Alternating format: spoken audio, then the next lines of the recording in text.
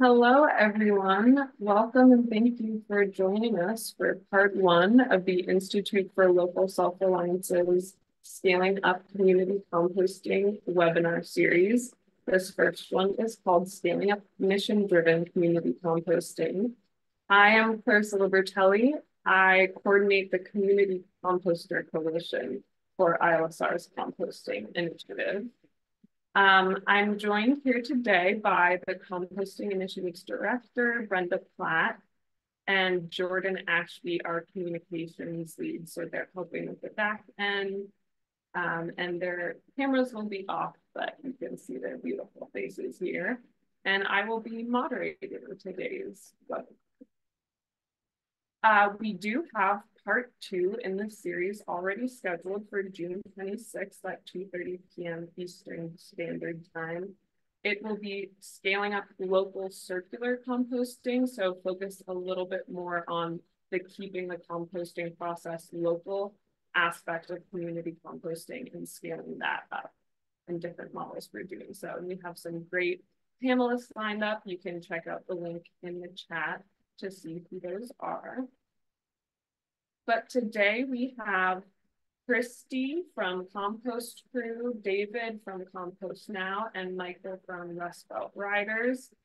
And I'll be giving you a little more info about them right before their presentations. But first, I just want to say really quickly that the Institute for Local Self-Reliance has a whole host of different resources to promote community composting. Besides our policy work that also does that, we convene a forum, in-person forum of our Community Composter Coalition, which has over 300 members, both nationally and internationally. We have workshops, webinars. We have a host of infographics, a training course on how to do community composting. That's all online. So definitely check that out on our website. And we have a whole bunch of different webinars that you can see. I believe they're pretty much all free on our website, recordings available. Our most recent series is probably of interest to a number of you. It is government support for community composting, so definitely relevant. And so that link will also be in the chat for you to check out. And just a little reminder, we promote, composting across the board, but really our initiative is focused on small scale decentralized composting, which is what community composting addresses, and less so the centralized industrial composting that doesn't keep all of the benefits of composting local. So we're going to run a couple of quick polls right now just to see who is on this call today. So Jordan's going to help me out here, and you'll soon see a poll on the screen. Just select all that apply to you. Are you a community composter, food scrap collection service? Maybe you're both of those things. Local government, state, or federal government. Let's see who's with us today. And when we get a good number of you participating, we'll close that poll out.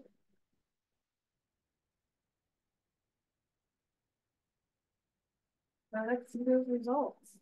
All right, got a lot of community composters. That's great. And also a good chunk of government showing up. So, and some other. Wonder what that means.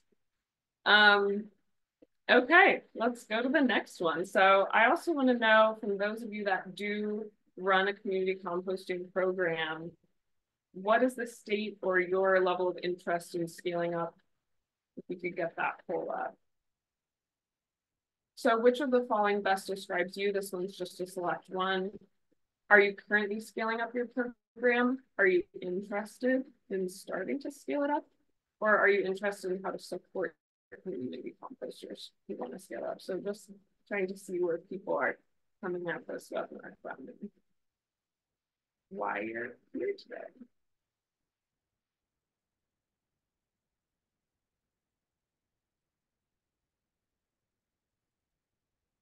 All right, we probably close that one out pretty soon.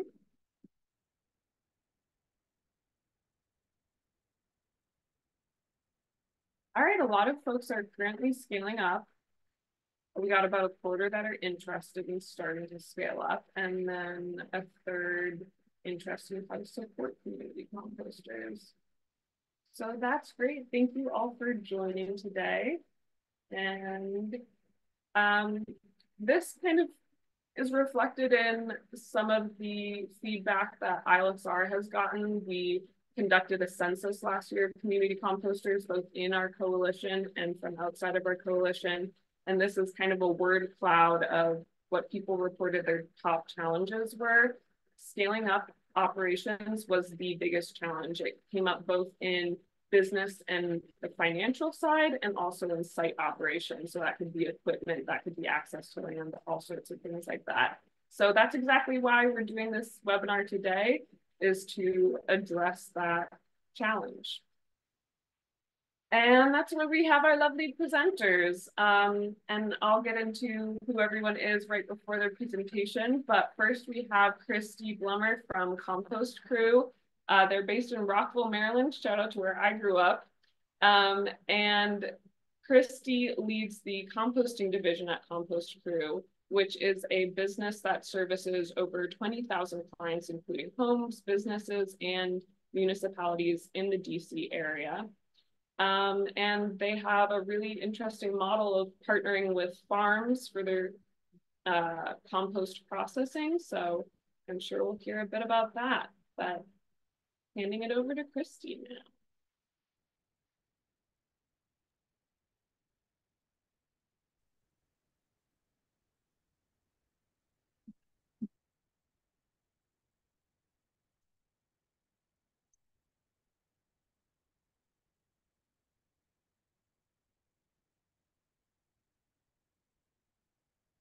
All right. Hi, everyone. Can you guys hear me okay? Yes, perfect. Awesome.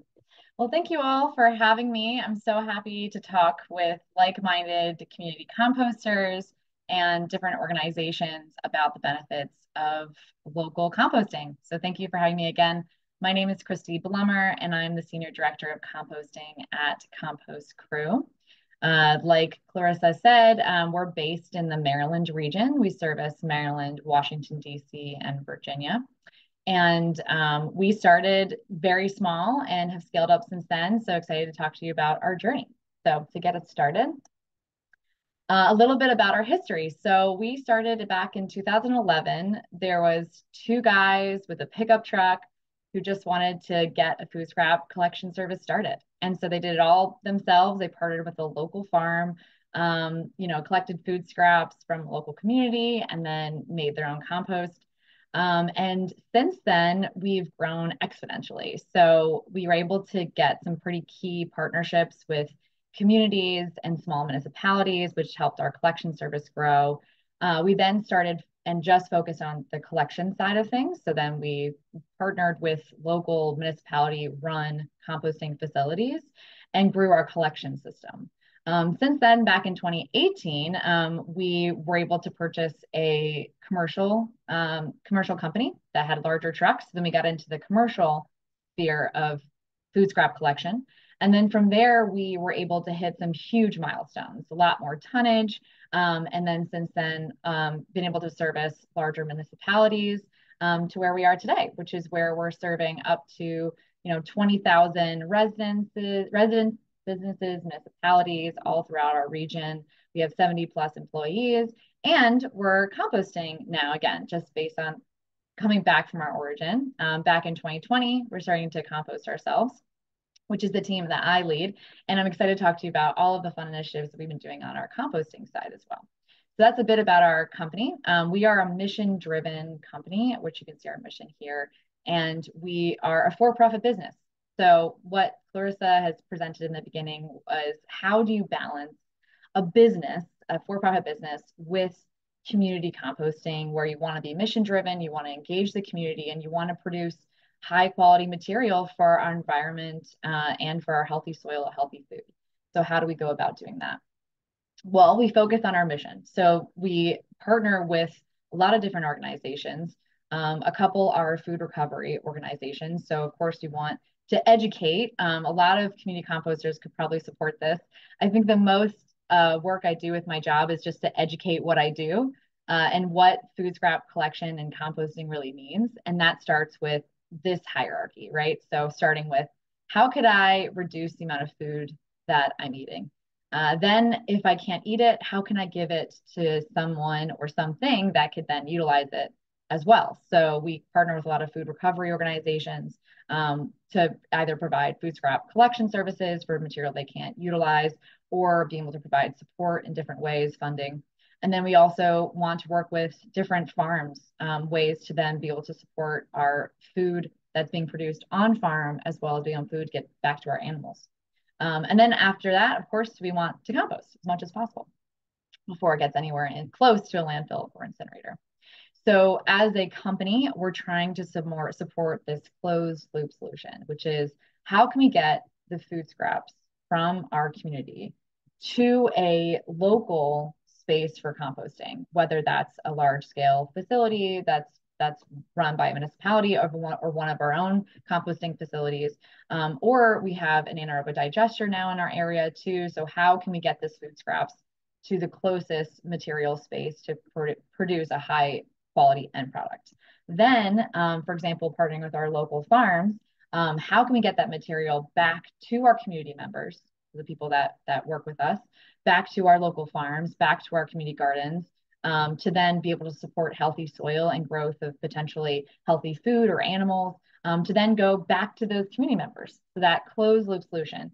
The more closed loop we can get, the more it makes sense environmentally and economically. So how have we been able to do that has been one of our missions as a company, and specifically for me, how can I do that on the composting side of things? So to get into that, we have a decentralized composting model. So what that means is we're trying to reduce the amount of environmental and economical tax that our drivers take collecting food scraps from a large waste generator a far, far away to a large centralized facility, composting facility or anaerobic digester. So how can we get the composting closer to those community members? Well, we wanted to create our own decentralized composting model, where basically we create a more smaller sized model that can make a large impact. So an example is we partner with a lot of local farms in the DC metro region. We also partner with municipally run locations, even vacant lots, anything to get a smaller sized composting model put together to be able to support a local composting sphere. So our routes can be targeted to go to a closer space, which saves us money. It also saves our labor time, which is really important. Money is time. And time is money. And then also we're able to produce higher quality local compost.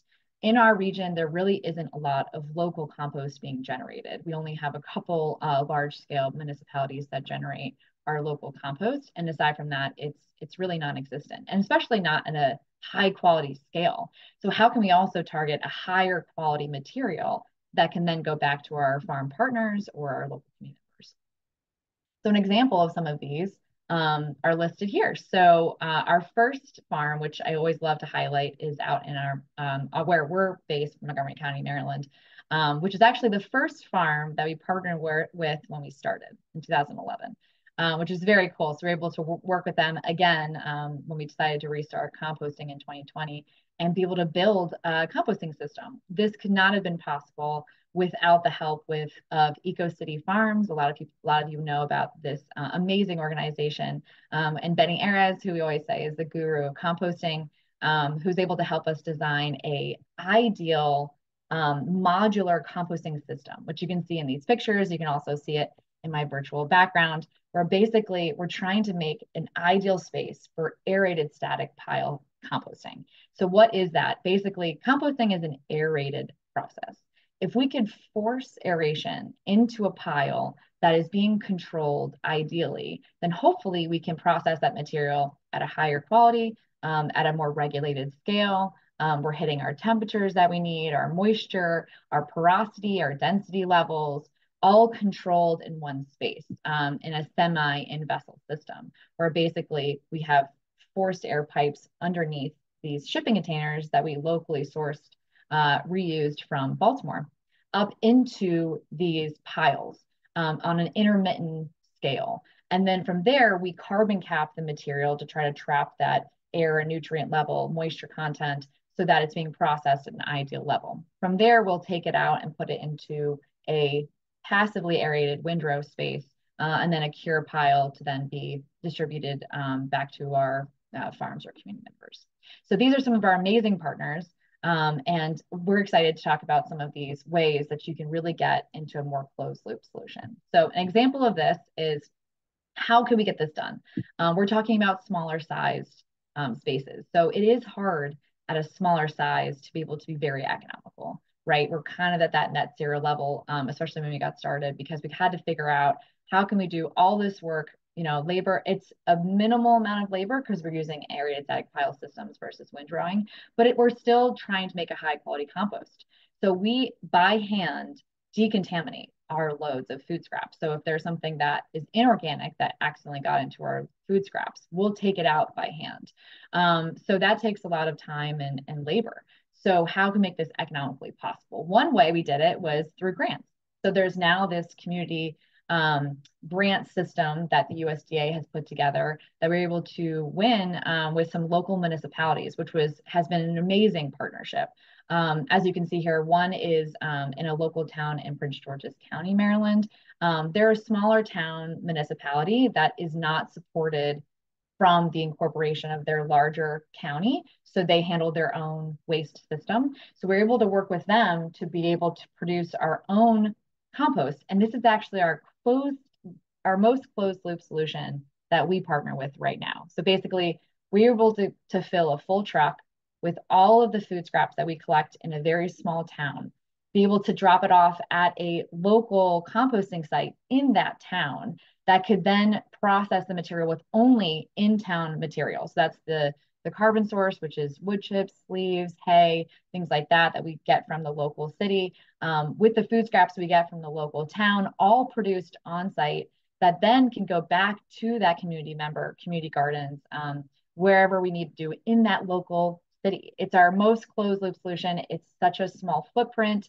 And that's where we can really make a huge difference. And luckily, we were able to work with this grant funding to make it happen, to really present how this could work long term, even without grant money if we really needed to. We also were able to do the same thing with a small town in Edmondson, another town in Prince George's County, again incorporated. And we were able to partner with amazing organizations like Eco City, also our local counties, Parks and Rec, our Soil Conservation District, and other local towns to support the food scrap collection system. And this is on a farm, which is so cool. It's an incubator farm. We're able to support not only composting the food scraps that are not being utilized from the town, but also from the farm, and go back to the farm and the community garden that's right next door. So that closed loop solution is really presenting a way of decentralized composting at a grand scale. And a little bit about what we collect, because I think it's important to see what we do at our collection surface versus our composting space.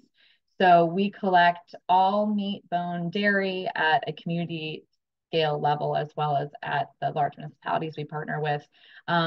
Obviously, you can see what we don't collect, which is always equally, if not more important, of what we don't collect. And a little bit about this is the compostable plastics. I know that's a huge topic in the composting world. For us, compostable plastics is a great way to get away from petroleum-based plastics. So we do support it with our collection system to be able to take compostable plastics, and we divert them to our larger municipalities. At our local scale, we try to take this material out, mostly because we don't have a shredder on site. It does break down at a different time scale than the rest of our material. And if they're in liners that are tied, we have to open up every single liner to be able to homogeneously mix the material inside with all of our carbon sourcing. So we actually take those materials out of our loads at our local spaces and bring it out to our municipal contracted partners. So that's a little bit of the difference of what we are able to take at a local scale, what local sized spaces that we utilize versus a larger scale, larger facilities. So that's a bit about what we do. And an exciting part about this whole partnership is there are ways that we can not only be mission driven and a for-profit, but we can also engage with our local community to create high quality compost. We also do a lot of this work with a fellowship program that we've generated. So trying to educate our future composters as well. Labor is always an issue when it comes to composting. It's something that a lot of people don't really know about. So a lot of our labor sources have to be educated. So having the fellowship program is not only great for educating our future composters, we've also are probably the leading organization of getting them certified in the Maryland composting world to be able to operate on their own side or with us in the future. So it's also a great way to not only help promote community composting and education, but also as a potential labor source as well for us, which it works out really well. So that's a bit about what we do and a little bit about us. So for kind of a summary of who we are and what we've done, we've gone from working in just a community scale, building density on our routes, focused on food scrap collection, to where we're trying to do the same thing with our composting side as well, trying to promote density, high quality material compost, high quality food scrap collection service in our local DC metro region. So that's it from me. Let me know if you have any questions, and thank you for your time. Awesome. Thank you, Christy. Great to see that example of how you can compost on a large scale, but still keep it local, close the loop, keep high quality compost. That's all super key to returning those benefits to local communities. We're going to get to most of the questions at the end in a Q&A session, so you can keep those coming in the Q&A. But we do have a couple minutes right now. I'm going to ask you one of them that came in. Christy, somebody asked, how do you manage the relationships with through landowners and compost site operators? Do you have memorandums of understanding? Is it a land rental? Can you say anything about the kind of way that you structure those partnerships? Yeah, I definitely can. Do you want me to stop sharing? That'd be easier to keep it up. You can keep it up. Okay. Yeah, that's a great question. This is a huge topic for us as community composters, especially when we're looking at small size locations, which means most likely we don't own the space. So we have to maintain a great relationship to be able to compost at those locations. We partner with 9 different locations in the DC metro region, all drastically different partners. Each one has their own specific, unique partnership as well. So an example, 1 Acre Farm is a farm where we piloted our first outpost. And so we pay a lease. We have a lease agreement. This is a shorter term lease, about 3 years that we've extended to 3 to 5. And the lease is eligible to change. We also, within the lease, have a lot of amazing ways that we synergize together. So an example, we own the skid steer at that location. So we let the farmer use our skid steer at any time. We share payment on fuel. We're able to help pay for the fuel that's located at the site for his tractor and equipment, but also ours. We share electricity. They have solar on their barn, so we help pay for not just electricity, but also water usage that's on farm. So we're hopefully providing not only funding to be able to promote our own composting, but we're also supporting a local farmer who's also a mission-driven for-profit business that supports a community supported agricultural CSA program. So that's an example. One on the completely other side is that we have a municipal contract. So we have a contract where we are only the subcontractor doing the composting. So we don't own the infrastructure. The municipality bought the infrastructure. We don't own the equipment. We're approved and tested to use their equipment on site. So we don't have a lease. We have a contract with that space. And then we have everything in between. But I do recommend you always have a contract going into a partnership but on-site system if you want to be able to compost, especially if you're putting in funding and money into the space. So definitely get a long-term contract if you can.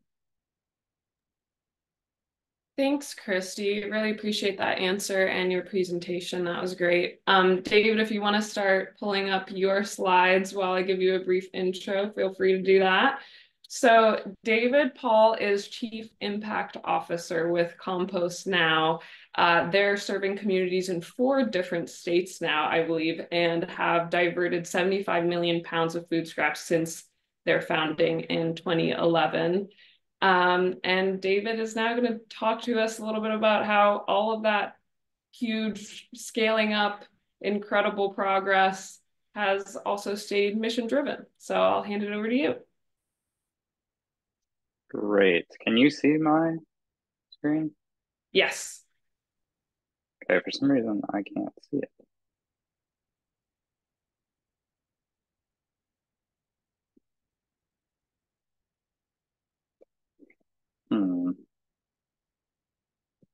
There we go. All right.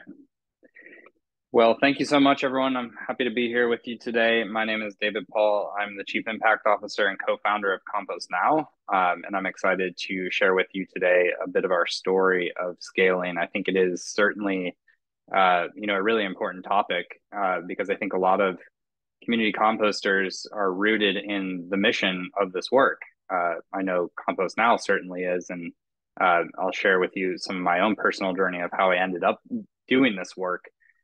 So I think this topic of scale is really important as we continue to get further along within this movement, as there's also many other things moving around us, and the industry has developed an incredible amount at a pretty fast rate since we've started this work. So Compost Now has been operating since 2011, and we've been really focused on trying to make composting as easy and simple as we can, to bring it to as many communities as possible, to accomplish the mission of diverting food waste from landfills to build healthy soil locally. So in this time that we've been doing this work, we've of course learned a lot. There's been multiple different ways that we've done the actual collection of the material. But currently we operate a fleet of light to medium scale trucks and step vans, or sprinter vans. And we also operate our own composting facility in the Atlanta market, while we partner with third-party composting facilities in the other markets that we service. So we've had experience at pretty much every scale of this work, dating all the way back to 2011 when we got started in Raleigh, North Carolina. A lot of the intention behind this work is very much rooted in the mission of developing healthy soil within our communities, and seeing that there is a resource that we all have, that is our food scraps, that we can cycle into creating healthy soil. So when we started, it started very simply and humbly with, again, this passion to solve this problem and to make a difference within our communities, and then really taking it into our own hands of using our personal vehicles, setting up aggregation points for collecting the material, and then washing the containers that we're collecting it within, partnering with local farms and gardens in a decentralized way to process this food scraps that we're collecting in some of the markets that we were in, running bike routes. There's been, so many different ways that we've done this work over the years, but the core effort has continued to be make composting as easy as possible, bring it to as many communities as we can, to accomplish that core impact of diverting food waste from landfills and building an abundance of nutrient dense soil locally, compost locally. So over the years, as I mentioned, there was a lot of effort and time spent getting out into the community to educate our community on the value of composting, the ways that it can be done, the sheer power and magic of composting, and all the benefits that come from it that are multiple and plentiful. So, we've done things like created the compost kitchen in Raleigh, North Carolina, where we are able to educate our community on how the compost process works, and actually set up demo days where we're turning piles together and mixing the material together and talking about what's actually happening within the process. Because as many of us know, there's no better way to understand composting than actually to experience it, to get your hands dirty and feel that kind of transformational power that comes from composting. And then we've spent countless hours at farmers markets and different community meetings, going and speaking to schools at every level, talking to politicians. And a lot of that work that we did in the early days of the business was out of necessity. There were a lot fewer people talking about composting. There weren't really, ESG hadn't exploded yet. There weren't sustainability officers in cities. There weren't sustainability positions within corporations. We were at the beginning of a lot of that. And therefore, it necessitated the importance of getting out in the community and making sure that we're connected and helping our educate that within that progression into the work that we're doing. One of the other ways, that I mentioned we executed our routes in the early days was via bike-based collections. That happened with a couple of the community composters that ended up coming into the fold with Compost Now, including the organization that I started in Atlanta called Compost Wheels in 2012, as well as Tilthy Rich in Durham, North Carolina. So along the pathway of doing, all this community work, being out in the community, trying to expand access to composting across more and more communities, that ultimately leads to this opportunity to scale and to grow. We all know that there's demand for this. We all know that there's a tremendous need for this. So scale kind of came with that journey. And I would say the pursuit of scale doesn't come from a place of pursuit of profitability or return of profit to shareholders in the beginning. It comes from a place of wanting to accomplish, again, that core mission of diverting food waste from landfills and building healthy soil. But when you look at that core impact, what is also created off of that is if you divert more food waste from landfills and build more healthy soil, you're also creating economic benefit within that process. So we knew that we could continue to do what we wanted to accomplish to do and continue to build a organization that is financially viable. So one of the pathways that Compost Now took, as I just mentioned, was partnering with other community composting organizations. So that's my story. How I came into Compost Now was Compost Wheels merged with Compost Now in 2017. I mentioned Tilthy Rich in Durham, North Carolina, and there's been a few others over the years as well. So that's expanded the geography at which we do this work. So we're across the Southeast and the Midwest, operating in Georgia, South Carolina, and North Carolina, as well as Ohio. So as we've expanded through these different partnerships, that in and of itself teaches a lot. And we started Compost Now with this idea of accomplishing these core outcomes, and when we focus on those, it's been important to develop the efficient systems, the stable foundation and operating model to allow us to take this to many different places and still be successful and not have that just crumble the infrastructure of the business. So along that pathway, from the story that I mentioned of in the beginning, the humble beginnings of washing buckets, in a parking lot, to then developing the necessary infrastructure. Again, those systems and the processes, the SOPs for the team that keep them safe, that create great working conditions, that allow us to continue to accomplish that mission as, again, the demand increases and we respond to that demand. So we have created different infrastructure to handle our different systems, and we've created different processes, and we're always bringing people through those systems and processes to tell that story of how we are accomplishing the work that we're doing, why we do it that way, why we're so meticulous about our systems and our processes, about the equipment that we're putting our team members in and what they're wearing and how they're doing things. So this has been a very systematic and intentional process as we've gone through this work, and continuing to bring the community into it as we've scaled. along the pathway, of course, impact is tied directly to what we're doing. As you know, we've already said, is diverting food waste from landfills and building healthy soil. That's what we execute on a daily basis. And there are many tools to kind of out there that allow you to track your impact, to think about your impact, that have evolved in the time that we've been operating. And one of those is, of course, B Corp certification. The B Impact Assessment tool is something that we've tracked for a long time. We were not a B Corp until about a year and a half ago, when we decided that it was time to take that step.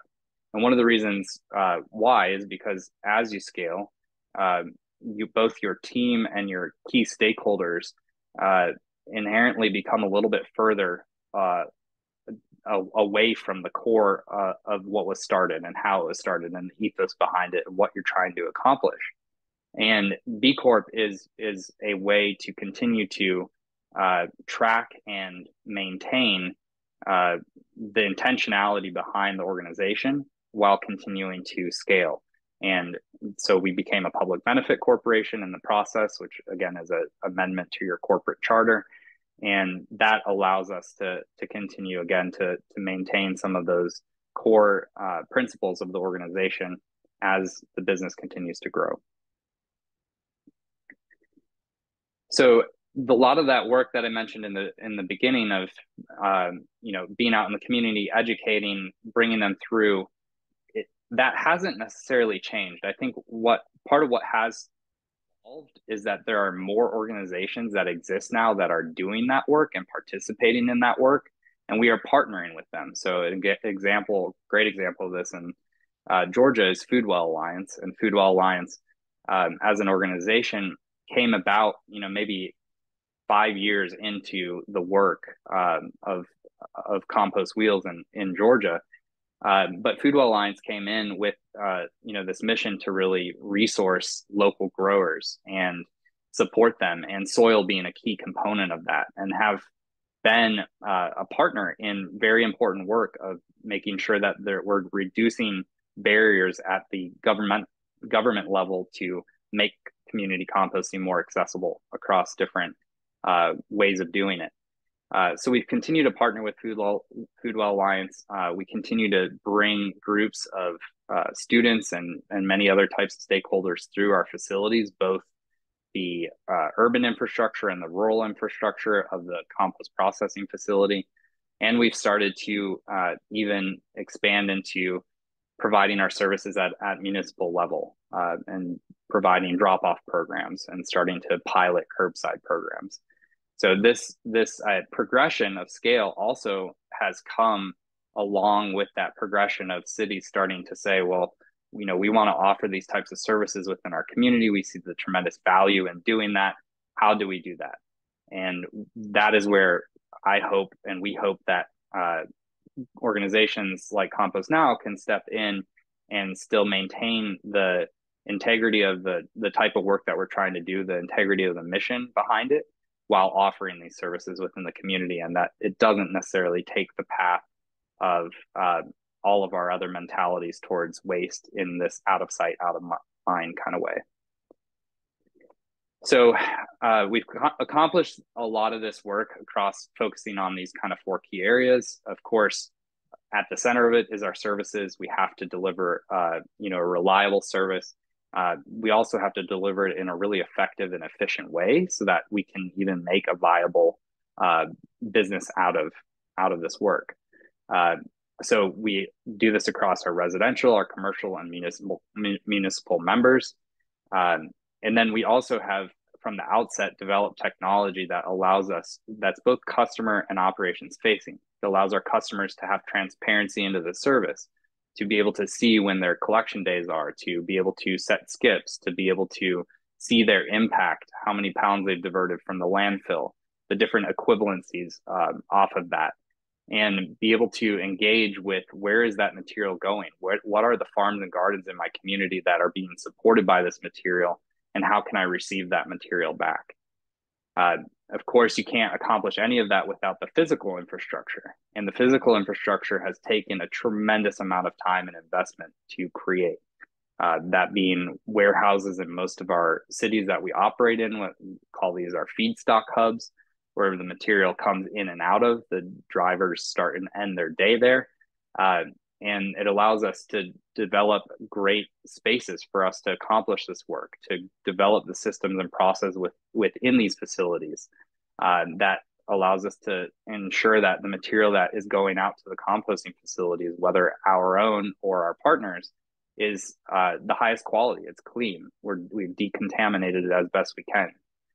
And then, of course, the impact of the work staying core to that, off of that center impact of diverting food waste from landfills and building healthy soil, there are other concentric circles of impact that you can start to draw. So how are we creating a great place to work? What are the ways in which that we're providing value to our team and to our community? And you can really start to dig into that impact. And that's, I think, one of the things that obviously is highlighted within the community composting work is this array of value that's created around this core of this work. So since we've started, we've diverted 79 million pounds from the landfill and created 26 million pounds of finished compost for our local communities. A quick snapshot of the company, just so you can see where we're at. Again, we're across 5 markets in the Southeast and the Midwest. We have around 87 full-time employees, 11,000 members, and did 10.5 million in revenue at the end of 2023. So that is my quick and speedy overview of our history and our company. Certainly excited about the conversation around scale and how we're continuing to do this work, and look forward to the conversation. Awesome. Thank you, David. I love that you covered the job benefits. That's something that ILSR has done some research and work on, is how community composting can actually generate more jobs than centralized composting. So it's cool to see that come up. We do have time for just one question that came in for you. I'm curious if you can speak to this question someone had about organizations of scale, how the pursuit of efficiencies can sometimes lead to loss in services. For example, maybe like accepting a more limited type of materials. Do you have any thoughts on how you guys went about ensuring growth doesn't lead to worse environmental outcomes for the sake of profit? How do you keep it more focused on providing those services and quality? Yeah, well, I would say the pursuit of efficiency and like the message that I communicated around systematizing things and making sure that it is working well and functioning well, probably the front end outcome that we're trying to achieve in that is quality service.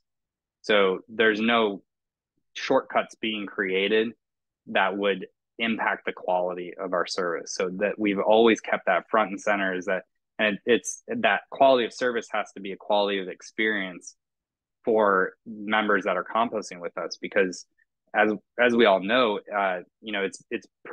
it can be pretty quick that you'll lose the trust and faith of someone that's participating in this work if you leave a stinky bin, if you don't do right by the community in some way or another. So we've been, for lack of a better way of saying it, we've been hell-bent on quality for so long, and making sure that we don't compromise that, because that is the long-term opportunity of this work, not just for us, but for anyone else within our community. There's many other folks within our communities that are composting and providing services in some way. And the message that we always try to keep amongst all of us is don't compromise quality, because that compromises the effort as a whole. Thanks. Yeah, that's definitely something that sets community composting apart. Now, Michael, if you want to start sharing your slides. Michael is with Rust Belt Riders, based in Cleveland, Ohio, a worker-owned cooperative. So he's both co-founder and a worker owner. And we're actually co-hosting our Cultivating Community Composting Forum this year, our 8th annual forum in Cleveland, Ohio. So just if you haven't seen our emails about that already, save the date, October 17th through 19th. It's going to be a fun time to get together and support community composting. Have a lot of these same conversations about how to make it a really viable food waste reduction solution. So with that, I'm going to pass it over to Michael. Thank you, Clarissa. Thanks for hosting. Thanks to the ILSR for having us on to talk a little bit about our stories, and thanks to David and Christy for sharing. Yeah, I'm excited to add a little bit to the conversation, hopefully things that people will be able to take with them and use to continue to build. So Rust Belt Riders was started in 2014. We're out of Cleveland, Ohio, and we do both commercial and residential composting services. And we also do a brand of soil blends. We've distinguished the services and the soil blends with 2 different brands. We've got Rust Belt Riders and Till Soil. So what I'm going to do is move through the general format that I'm going to use is a little bit of table setting for a scaling discussion, because I think it's helpful to get on the same page in terms of what we mean when we're talking about scaling. And then that led me, as I was thinking about this presentation, to some big questions that would be fun to share that we've been wrestling with at Rust Belt and Tilth as we've grown over the years. And then we'll get into a little bit of our story for how each of those parts of the business has evolved and grown over the years. And that's going to be largely in pictures. And then we'll end up with what it looks like to have wrestled with those big questions over the course of the organization's growth. There will be some large chunks of text, which is not usually my style. I usually like to use just pictures and talk. But in the beginning, I thought it might be helpful to share some text that I'll be reading through so that we can kind of chew on that together. So with that, we'll get into it. What do we mean when we say by scale? So I thought it was helpful to distinguish between growing and scaling. So growing, you have costs increasing pretty correlated with the revenue growth, right? So as sales are increasing, costs are increasing. When you're scaling, you want to be growing revenues way more than you're growing costs. So it's really a growth strategy. And a really great example of that would be like a software as a service. A big investment's made up front, and then with each in the software, and then each additional user is incremental increase in cost, but significantly more revenue per user. So I just thought it was helpful to do that table setting, to think through this as we go through the next steps of like what it means to grow and what it means to scale as a community composter, or as any mission-driven, values-based organization that's going to grow, and also asking some questions about that. Some of you may have heard the term unicorns versus zebras. The idea there is that the investment community is seeing companies that grow really quickly actually don't. It's not always a good sign, right? And oftentimes companies can be pushed to grow faster than they're comfortable or able, and they wind up failing because of their growth. So why scale? And I think both Christy and David both hit on this really well. It's from a practical and ecological perspective, growing and scaling means that we're diverting more food scraps from the landfill, more material from landfill. We're lowering emissions. We're making great compost. We're sequestering carbon. We are building resilient food systems. And so if we're using a scaling strategy for that, it means that we've made a significant upfront investment in something that we're going to grow, that is going to have incremental costs as we sell more compost or service more accounts. I think important to note also, business model wise, certain models only work at scale. So if you're going to invest a certain amount in infrastructure, that only makes sense if you plan to grow the business to a certain size. And I think that's an important thing to think about in the context of the industry that we're working in. And then there's the economies of scale. We've all heard another benefit is when you're buying more things, typically you can buy them for less if you're buying a whole bunch at once, which is something that I think is really important to think about. So the market also, it's determined the industry as we know it today, right? And so I think one of the things we've felt for a long time is, as community composters, we're distinguishing ourselves from other parts of the composting industry And those, the standard composting operations, typically very large with big expensive equipment and centralized, and that's not an accident. Market context and forces have led to that being how it's done, right? And so I think it's just important to acknowledge that, and that there's a reason that they wound up looking like that, and it has a lot to do with the economic viability of what the business model is. And so in order to do the work and not depend on continued grant funding, pay ourselves and our team thriving wage, we need to be bringing in more money than we're spending. And I feel like that's something that might be obvious to most people in business, but I think one of the things that, within the community composting coalition, something to emphasize is the long-term sustainability of the organizations, especially those that are not 501c3s that are maybe getting regular evergreen grants. Being able to build sustainable business models is important. And more money coming in than going out. It's a bathtub model, right? So overall, the business community has shown that it can be economically viable, but has taken an approach that optimizes primarily for economics at the expense of equitable distribution of access to composting services and compost. That leads to some big questions. So how can we prioritize equity and regeneration and still be economically successful when competing against businesses whose values primarily serve profitability? How can we scale and make sure we aren't compromising our values? And if we need investment to build infrastructure and scale, where will it come from? And how do we know the investors share our values? So now we'll get into a little bit of Rust Belt's journey and Tilth's journey over the years. We had meaningful data starting in 2015 for commercial pounds hauled per year. So you can see the organization growth trajectory over the past few years. Obviously, 2020 slowed things down with COVID. 2021 is when we introduced the residential services. And then we brought on a chain of grocery stores in 2021 as well. The organization started on bicycles. So this is myself and co-founder Daniel Brown. We were schlepping around Ohio City in Cleveland, Ohio. If I didn't mention that earlier, we're based out of Cleveland, Ohio. We're schlepping around Cleveland with 300 pounds of food scraps plus Dan on the back of a bicycle. And we were composting at a distributed network of community gardens in Cleveland. From there, we went through a handful of incubators where we reinvested all the prize money to purchase this vehicle, which was a E250 cargo van with a liftgate. It could hold 10 64-gallon containers. This is the third member of the team, Jesse Williams. We didn't know about bio bags yet, I guess. We were apparently still using plastic liners. At this point, we were still working with a distribution of community gardens, urban farms, and a licensed 2 facility at this point. Then we moved forward with 16-foot box trucks. And we grew that to about a fleet of 3 trucks before increasing the capacity yet again to a 26-foot truck.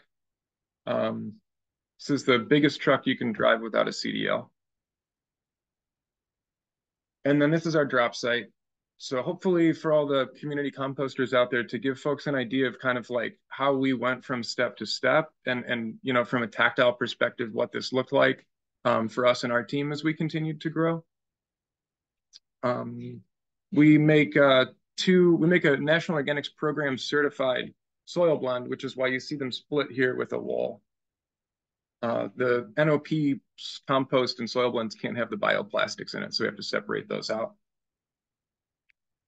And then most recently, we invested in this international truck. Watertight dumping bed. It also has a single can tipper on the side. And I'll say it's been a total game changer. Our team has been really stoked on the amount of physicality that it takes out of the work.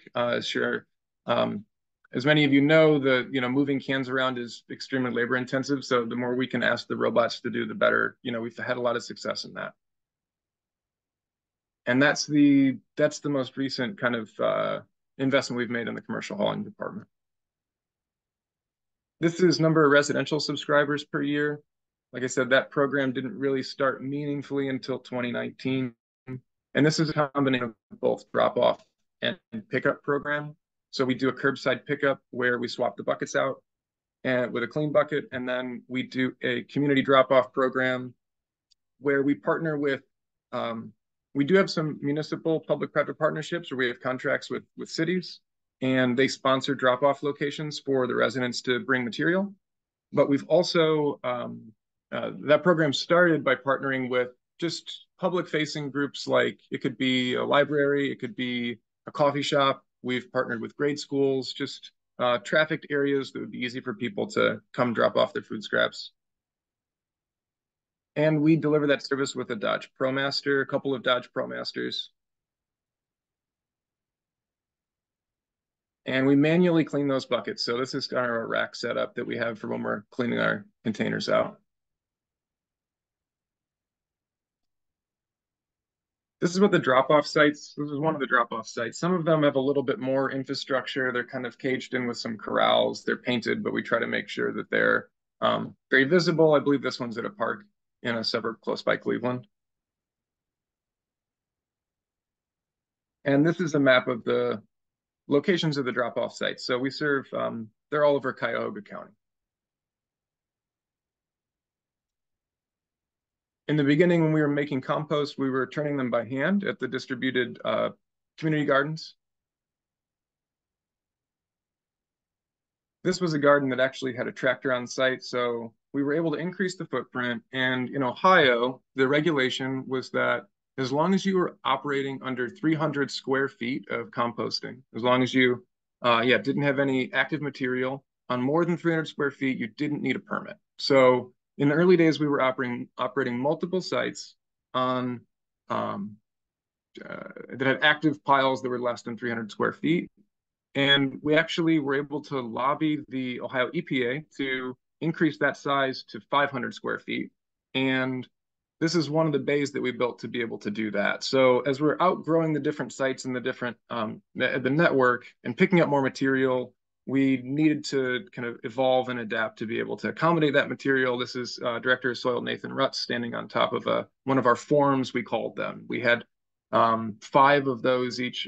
It was measured out to be no more than 500 square feet. So the active material was in those piles. And then we outgrew that site and we moved on to, this was another site that we added. And this is a Class 2 licensed facility in Ohio, in Cuyahoga County. And we started making compost with windrow turner. This is a Coima turner that we fixed on the front of a Bobcat. It's a really cool machine at that scale, and it helps you get the most use out of the tractor too. We also picked up a John Deere 244J to be able to help continue to move equipment around. Between needing to turn the piles and receiving material, we needed another loader, so we moved forward with this loader. Here's a video of the first trommel screener we purchased. I believe it's in Miami. This is a Sitley trommel screener for people that are at that scale. It's relatively small. I mean, it's just the different tiers are wild, because something that seems like overkill one year is too small the next. And so I think that's one of the big things that we learned over the years was thinking bigger than we probably needed to, because we've had a handful of instances of purchasing equipment that was, we thought the right size, and then we grew too fast for it, and then all of a sudden it wasn't the right size. So this is a deck screener that we were using at the same time as well for basically blending the amendments into the compost for the soil blends and pulling out the big aggregate if we happen to pick up any piece of blacktop or something like that in the process. And then we recently moved forward with a larger screener because we outgrew the other one. And so this is what we're using at the moment to screen material on a setup right now that's actually not ideal. We're in a couple of different places spread out for our production operation. And so we're in the process of hopefully securing a centralized location for ourselves, in addition to the other partnerships that we have. There's our vision is to create a distributed network of small to medium scale size facilities across Cuyahoga County, of which our site would be one of just one of maybe at least a dozen of those. We see that even the scale site that I showed you earlier, the largest of those, based on the amount of food scraps that are going into the landfill, as we continue to do a good job rescuing food scraps and materials from landfills, we don't have enough processing infrastructure at the moment to be able to handle that material. And so that's why we're moving forward with our larger facility that will be a network of small to medium scale operations here in Northeast Ohio. And we make soil blends from that compost. It's our third year bringing those to market in a meaningful way.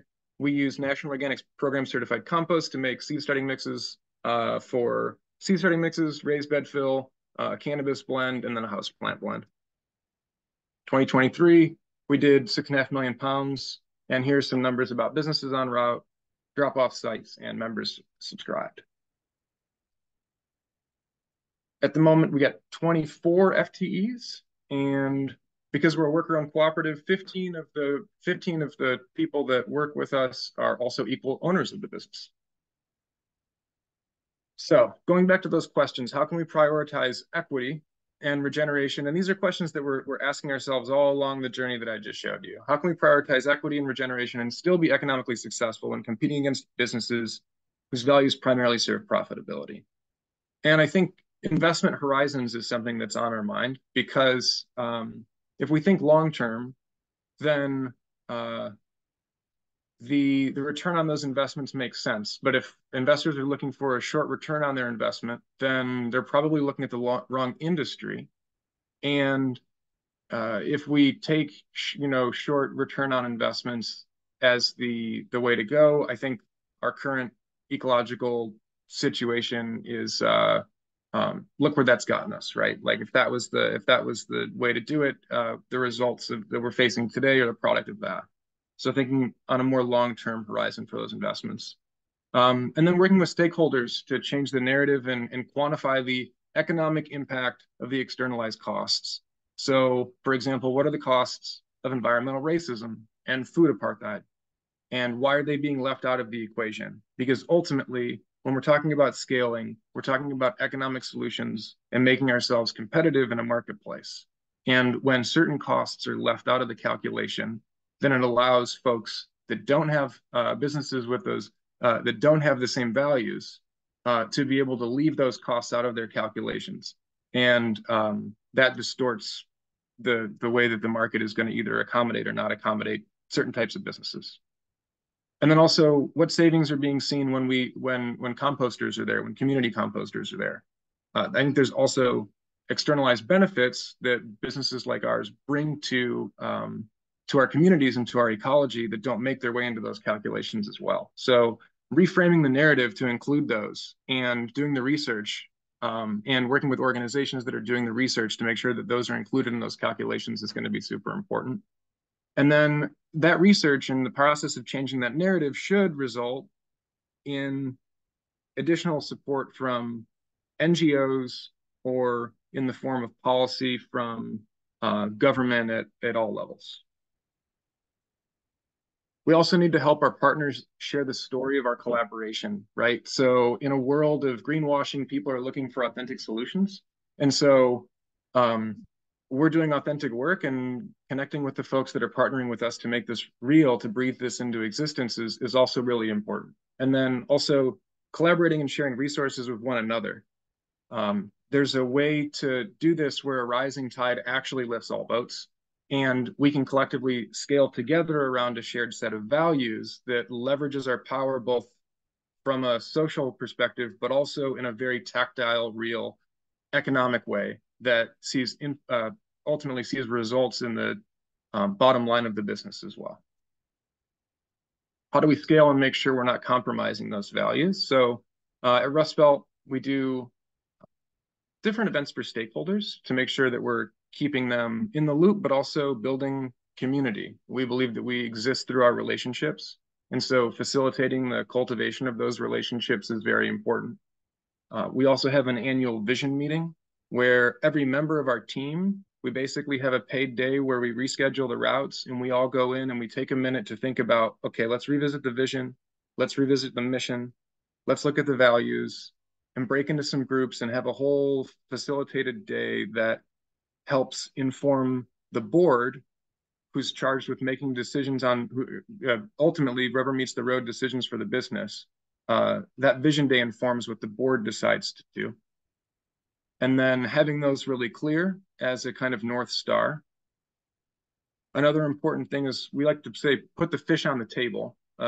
It's an idiom meaning if there's an issue, don't hide it, put it up there and talk about it. So there are weird contradictions and conflicts that are inherent in doing something that benefits ecology in the context of a system that incentivizes ecocidal behavior. We're in a system right now that's actively doing harm to ecologies, and we're trying to combat that. And then our mission is in the bylaws and in our operating agreement. So in a very formal way, it's part of the DNA of the business. And then also don't underestimate the importance of building the relationships, like I said before, especially from the beginning. Being aware of biases in relationships that we're building. So again, in this context, we're prioritizing how we make decisions and how we prioritize our time. And we're going to be incentivized to build relationships with certain groups for certain reasons and not with others. And oftentimes can lead to building relationships with wealthier and whiter communities. We've created a working group within our organization that's taken point on elevating the priorities of those values and what that means from a tactile sense for the business, independent of the economic piece. Because like we said before, there are these weird tensions.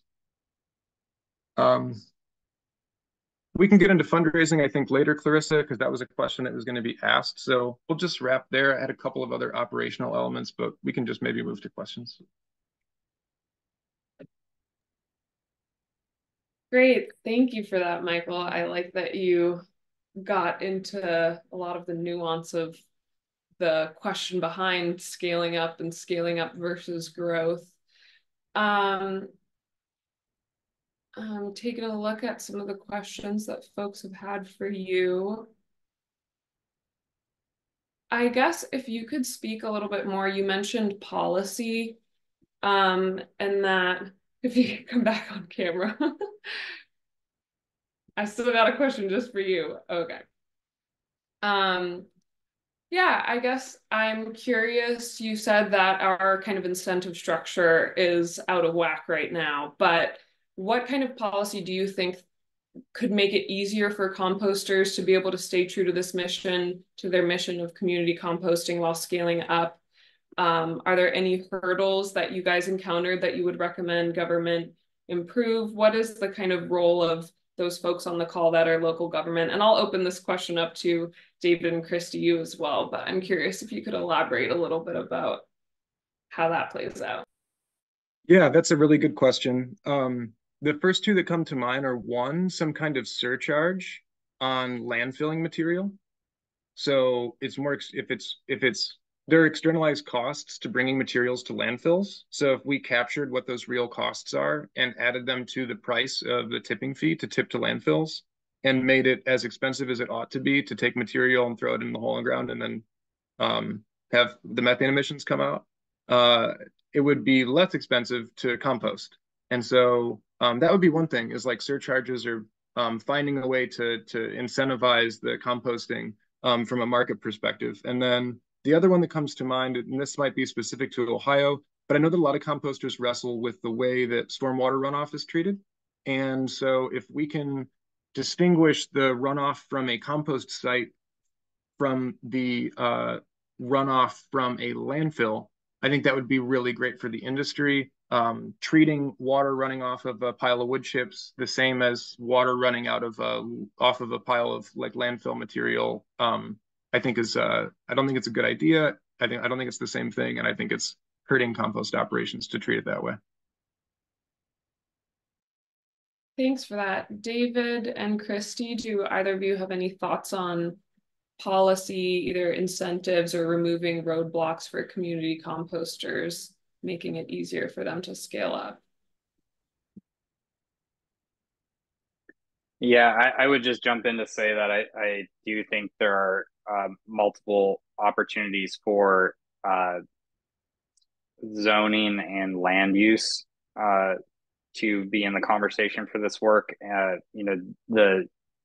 For composting to be a protected land use within such as like agricultural zoning, that it in a place like Georgia and North Carolina, where there's quite a bit of rural land still within proximity to the urban centers where a lot of this material's being collected, generated. There is a disappearance of industrial land, which is typically where a lot of this work is approved to be within. So the more we can tie this work to agriculture, to urban agriculture within the appropriate scales, that is really important. So we're participating in those conversations in certain ways. Yeah, and I'll just add, I agree with both David and Michael. I mean, definitely highly needed changes. I didn't go way too long on what we need to change for our policies and regulation to make community composting a very successful option. For us in the DC metro region, like you said, land is such a scarce commodity, right? It's too expensive. There's not enough of it, and it's being utilized by spaces that just are not feasible for composting, community gardens, locations that really want to do more. So having the ability and flexibility to zone as well as utilize land in these kind of odd spaces within a regulatory requirement would be extremely helpful, especially if we want to stay in this decentralized model size. Also, like Michael said, almost all of our regulations are based on hazardous waste. This is not a hazardous waste. My background before I started composting was in hazardous waste remediation. I specifically wanted to go to composting because there was less exposure to terrible things that you might experience when you're in hazardous waste. So I found it very surprising that there is a lot of regulation of composting based on hazardous waste regulation. So if that could change, that'd be great. For our compost, our finished compost, also, I'd love to show and present that material is also not hazardous waste and should also be regulated in a way that promotes all the amazing things that compost can do that everyone on this call knows. So less regulation on the finished product as well will be extremely helpful. Thanks. Yeah, and ILSR definitely does a lot of work on this. So maybe we can link in the chat to some of our model policy libraries for local government, federal government that are interested in seeing what kind of policies can promote more decentralized composting. Michael, you mentioned you were going to be getting into funding. So we did get a lot of questions about securing funding, how you did that. Compost Crew spoke to a little bit about this regarding grants and contracts, but it sounded like, Michael, you guys kind of stayed away from the grants, or we had a question as to whether you did. So maybe you can speak a little bit to that, and then I'll pass it to David for how you navigated securing funding as you scaled up. But Michael, first, if you could speak to that. Yes, so grants are great. We've gotten grants and they've been awesome. And I think everyone should go after all of the market development grants that we can, but they're not a sustainable way to build a business. And so that's kind of where I might have come off as being anti-grant. I think grants are great, but they're just not a way to sustainably run the business. They're a really great way to offset that initial startup cost that I mentioned at the beginning when we were talking about scaling, right? Like if you're getting a loader or a big truck or something like that, definitely go for the grant. So we've gotten that capital for some equipment that we have, but for other fundraising, we did a handful of pitch competitions and stuff like that we were able to get some funding early days. And then when we raised a round of Class B preferred stock, and we used Safe Notes, stands for Simple Agreement for Future Equity, getting a little into the weeds, but it's similar to a convertible note. So we used Safe Notes and Class B preferred stock to raise capital in the company. Those are Class B investors. And then our cooperative structure basically gives the Class B investors a board seat, and then all the rest of the board seats are filled by people elected by the worker owners. And then we've got a couple of traditional bank loans as well. So that was also for trucks and things like that, which was no different than any other business. You just need to be airtight around what the efficiencies are going to create, and then show that the cash is going to be available to afford the debt. David, I see you nodding. Have you had a similar experience at Compost Now? Oh yeah, I think some of those things are similar. I would say for about the first 7 years of the work, it was bootstrapped and break even. So there was no outside investment taken. There was, of course, kind of piecemeal grant opportunities that came about that were helpful along the way, but by no means did those grants, make or break the work. So after that kind of 7 year mark, we did raise a small round of funding that primarily is from values aligned investors. So you hear the term impact investors. We really, over our journey of starting to work with investors post that kind of 7 year mark, found it to be beneficial to find the groups, mostly individuals, family offices, those types of folks that see the mission behind what we're trying to accomplish and see really the long term horizon of how this long it's going to take for this work to be developed. So I think that would be what I would emphasize, is just making sure that as you look for outside investment potentially, that you find those folks that align with what you're trying to accomplish. And then, of course, traditional debt, just like Michael said, you just have to be able to service that debt, and it has to make sense with what the business is doing. Christy, do you have anything more to add about your experience working through grants, contracts, if either one of those has been easier to deal with than the other, if you have any tips for scaling up Composter? Yeah, definitely. I mean, I don't have to reiterate. We've done the same thing that Michael and David has done. We are a for-profit for a reason. We want to be able to utilize money in a different way than a nonprofit can do, which means we cannot rely on grants to be able to operate. And that means investments and different things like that. One big thing I'd like to shout out is long-term contracts are a huge part of sustainability when it comes to collection and composting. The more longer term contracts, if you're a municipality, that you provide, gives more financial freedom and ability for more community composters to be able to do what they can do. Unfortunately, we've had a few municipalities that give extremely short-term pilots as a way of contracts, and that is extremely difficult for any companies to be able to support at a very small size, right? Like 1 year to 3 year. If you're putting all this infrastructure and investment into a contract and then it doesn't exist thereafter, that can be extremely difficult. So if you are a municipality or a decision maker in any way for policy, please provide more long-term contracts, because that's also a huge part of our support. We just got a question. Do any composters share large infrastructure investments such as equipment sharing cooperatives? And I'm going to hand this one to Michael.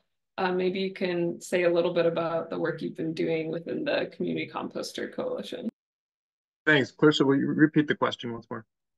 Yes, it was, do any composters share large infrastructure investments such as equipment sharing / cooperatives?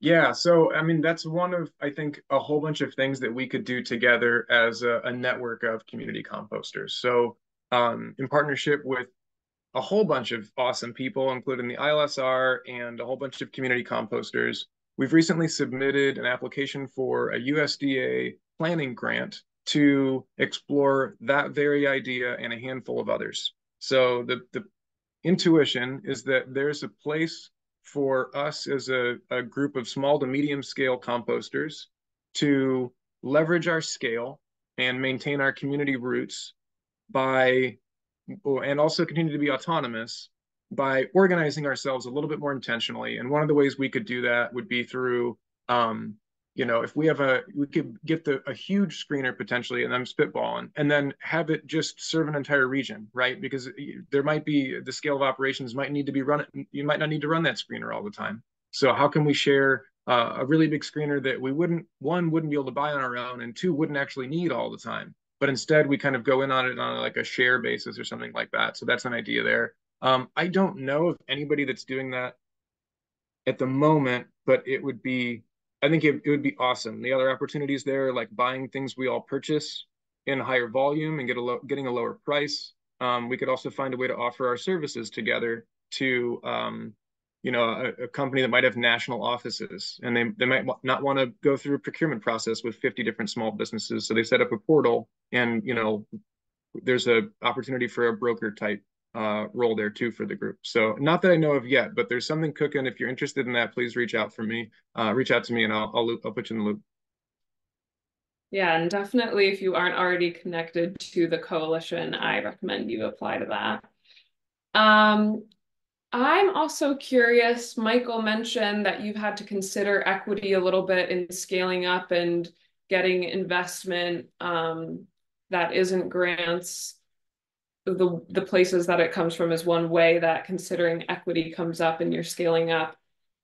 Can Christy or David, either of you, speak to how you've been intentional about equity throughout your process of diverting more food waste and community partnerships or any piece of this? Yeah, I would start by saying the garden and farm partner program that we've had since our inception is a really important way that we're making sure that, again, that mission of diverting food waste from landfills is being accomplished, but then the cycling of nutrients back into our community through these farms and garden partnerships and the various partners that we have to direct this material to various farms and gardens has been really critical from an equity lens of accomplishing this work. And then the other part of it is, I think, the focus on trying to continue to scale this work and influence a future where more cities are participating in these services and working with companies like all of us on this call is key in how we bring these services to more people and move beyond just the kind of like boutique subscription level services that a lot of us have offered for a long time. Of course, there is going to be a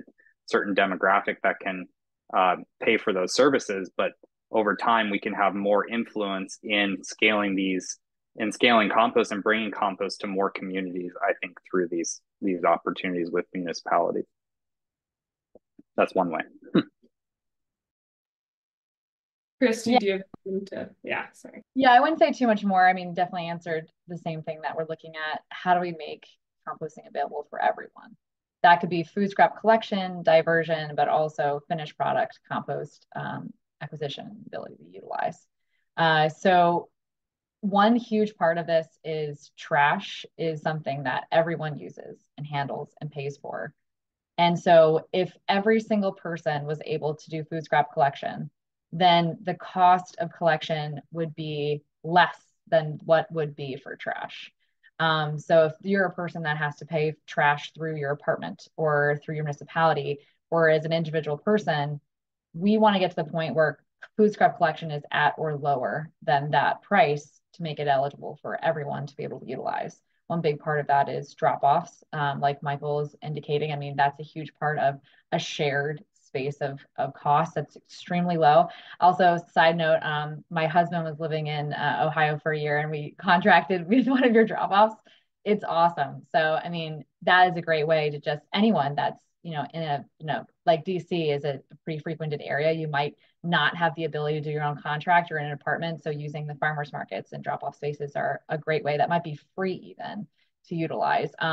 More municipalities subscribe, using it available for everyone would also help, but also the finished compost. People don't talk about that as much. More municipalities that can offer finished compost back to individuals that want to utilize it for healthy soils, especially for community gardens that might be supporting individuals from different economical backgrounds would be amazing. Some municipalities are doing that and supporting that, but more focus in that area would also be great. We've spoken a little bit about the importance of reflecting on the mission and the core values as the operation scales up. So now I'm going to ask you guys to reflect, and I won't call on anyone, so I hope someone volunteers, but I'm curious, we've talked a lot about the successes in staying true to the values. Are there any instances that you regret or wish you did differently in the process of scaling up that you think others could learn from?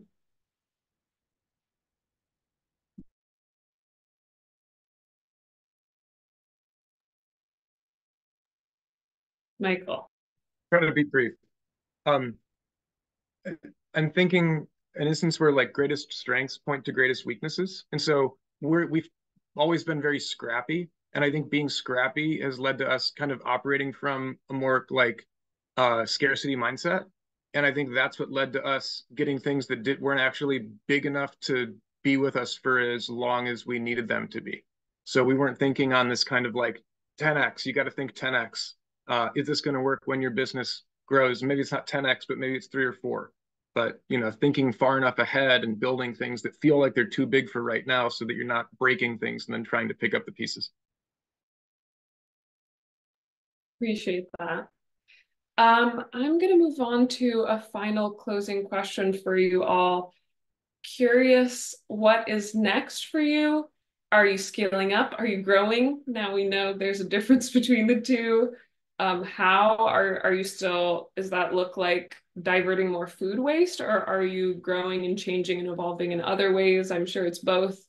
But I think it would be great if we could go around and all answer that, and starting with David.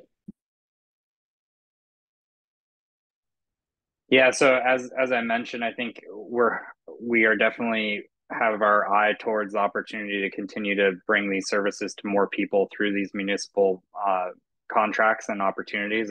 It's certainly happening around the country. It's a lot slower in the Southeast, and so we are trying to help bring those opportunities to fruition. A lot of that's coming through pilot programs right now. But I think there is some opportunity that exists in charting that path forward now, versus waiting for the mandates or waiting for the things to happen here.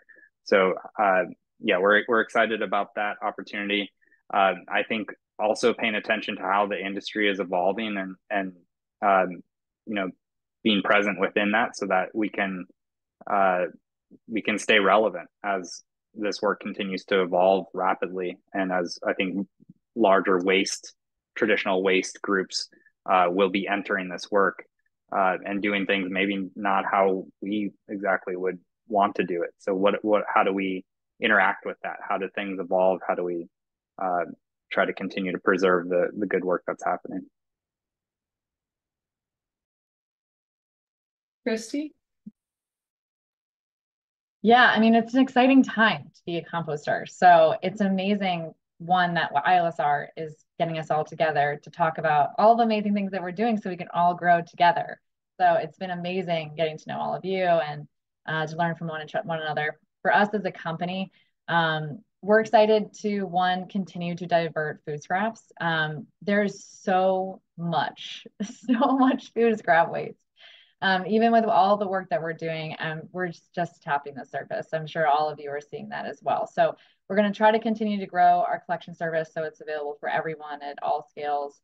On the composting side, which is what I do, we're excited to continue to promote more ways of decentralized composting, whether that's more compost outposts, whether that's being able to provide technology like this that could then be replicated for all of you. We're just still work on that. We're working on also providing different scales. So this is really great in a small decentralized modeled system. We would love to get in between that centralized large scale size to a little bit larger than this decentralized, just shipping container size. So we're looking at how can we get to some of these medium sized scales to really help promote with more high quality finished compost in our region, things like that. So working on both factors. Thanks. Michael? Yeah, similar to as David mentioned, for the residential program, we're focusing on public-private partnerships with municipalities to grow there. And then on the soil blend end of things, as I mentioned, we're hoping to consolidate our operations here soon, and we're working with local independent retailers and garden stores to carry the soil blends as opposed to doing kind of direct sales from ourselves. So we kind of hit that point where we're ready to start selling skids to local garden centers instead of bags to people out the front of our shop. So that's what's next in store for us. Super exciting. Thanks for sharing that and all of your experience and how you navigated scaling up. You guys are really model success stories for how being mission driven in composting is not only can compete, but can actually be an asset. So really appreciate you being with us here today and inspiring everyone else. A quick note that there's, again, a part 2 of this series that you can register now for in June. And when you close out this webinar, a survey is going to pop up to ask you what you thought of it. So please fill that out. It would be super helpful for us. Thanks everybody for joining us today. And thanks again to our panelists. Have a good rest of your day.